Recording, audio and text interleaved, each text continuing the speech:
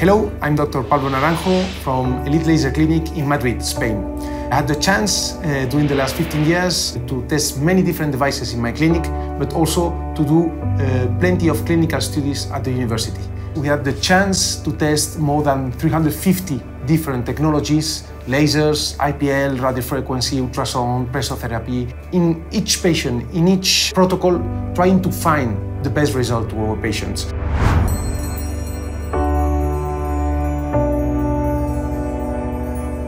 When we talk about local adipose tissue, we need to look about what we want to obtain in our patient. A long-lasting result or a short-time result. We can break the cell or we can take out the fat from the cell.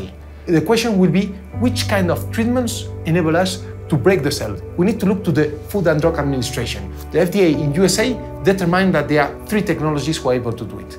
First one, injections of lipolytic solutions. Problems, they are not legal in many countries like in Spain. Second, cryolipolysis, extremely interesting technology, but also limited by the way it works. So it's quite complicated to select properly the patient. You cannot have less than 2 centimeters of fat. We cannot apply if we have an excess of laxity because we have too much laxity and the handpiece takes this skin instead of the fat inside. So it's too dependent on the condition of the patient. So I want to have something who break the cells, who have a long-lasting result, who is non-dependent on the patient, who is extremely safe and extremely quick. And for that, FDA offers us only one possibility, the ultrasound in kilohertz.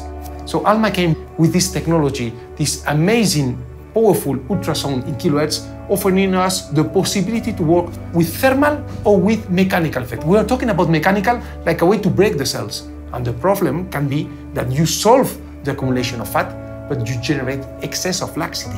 And this is a huge problem. So how to solve that? The synergy of ultrasound in kilohertz and radiofrequency, unipolar, with a dielectric effect with the 40.68 megahertz, really offer us the possibility to achieve everything in one treatment.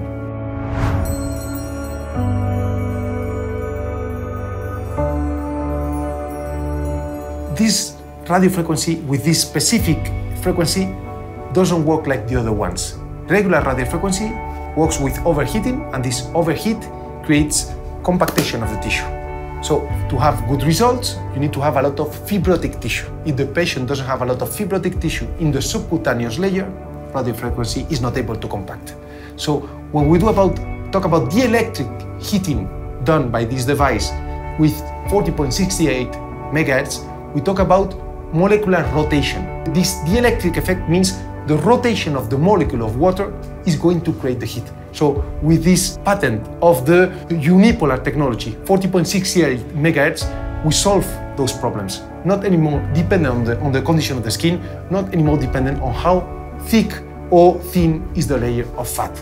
Ultrasound in kilohertz in different layers, but also radiofrequency to be able to create tightening effect immediately after the ultrasound. Both techniques can be combined and should be combined in the same patient in the same session.